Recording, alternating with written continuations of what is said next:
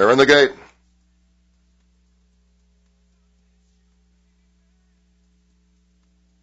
They're off and running.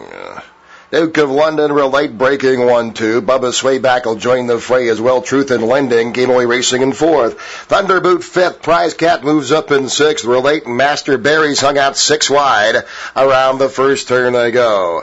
It's Bubba Swayback now taking the lead, opening up by a length and a quarter. Truth in Lending second by 2. Master Berry on the move 3 wide up into 3rd. Duke of London 3 off the pace in 4th. Prize Cat Racing in 5th. Then Thunderboot 5 off him up the inside. Gap of 2 back to Cupid's Honor, who's followed up by Dr. High now. To the inside comes Kenai Roy, then it's Archie B, and 2.5 back to Relate, who's at the back of the pack. At least 13 lengths front to back. They make their way up the backside. The quarter was 24 seconds flat, and they move towards the half-mile pole. Bubba Swayback in front by a length and a quarter. Truth in Lending Racing second by 2. Prize Cats in 3rd. Duke of London splitting horses moving up in 4th. Master Berry a wide trip throughout, but just 4 lengths off the lead now. Thunderboot, then Cupid's Honor next by a couple more. Archie B down along the inside with Kenai Roy and Dr. High, and way at the back of the pack is Relate. Around the far turn, half mile in 48 and 4/5 seconds. 2.5 furlongs yet to go now.